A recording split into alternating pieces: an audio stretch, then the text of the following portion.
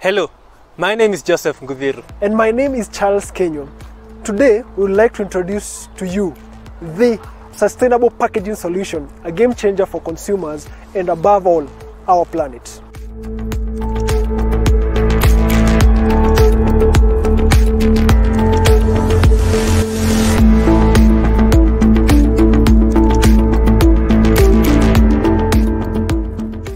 Our story began in June last year during a field trip in Lake Naivasha to investigate marine pollution. But our boat got stuck for close to 5 hours in the midst of water hyacinth. However, despite our predicament, it was painful to watch the poor fishermen who couldn't navigate their way back in the morning because their boats had been hemmed in by this weed. As engineers, we knew that this problem was up to us. If we can send man to the moon, we can find a way to send man across lakes infested by this weed. The stakes are high here, though. Hyacinth causes issues in navigation, fishing, water treatment, irrigation, and electric power production in more than 50 countries globally, and lives have been affected. In Homa Bay, Kenya, for example, school-going children have failed to go to school for days, sometimes weeks, because of this weed surrounding the island. So, for our final year project, we sought out to clear the weeds and turn them into an economic benefit. Our lecturers loved the idea, and they suggested that we could also try using other aquatic weeds growing in our school botanical garden. However, we found out that the wetland shrinked, and that its river running dry due to climate change and global warming.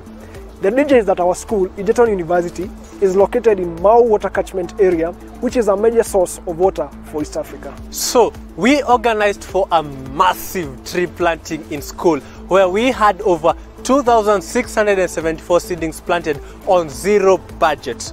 And that was our eureka moment. We realized that for every tree planted, we had a plastic bag wasted, and all toxic fertilizers would eventually run off into the river and cause more pollution. We decided to transform this weed into seedling wrappers that biodegrade within 3 to 6 months of planting. We designed these using AutoCAD and simulated using Solid Edge. Since hyacinth also offers high nutrients of potassium, phosphorus and nitrogen that facilitate plant growth, we do not remove the wrappers when planting and thereby contribute to a circular economy. Because of these nutrients, our test seedlings have shown up to 23% more growth rate than the conventional ones planted using plastic wrappers. This way, we solve the issues surrounding plastic waste, inorganic fertilizers, and water hyacinth. Meet Lacey, the Egerton University agroforestry manager, as she shares her experience. People are still looking for an option on how they'll do change from polythene bags to something else that's biodegradable.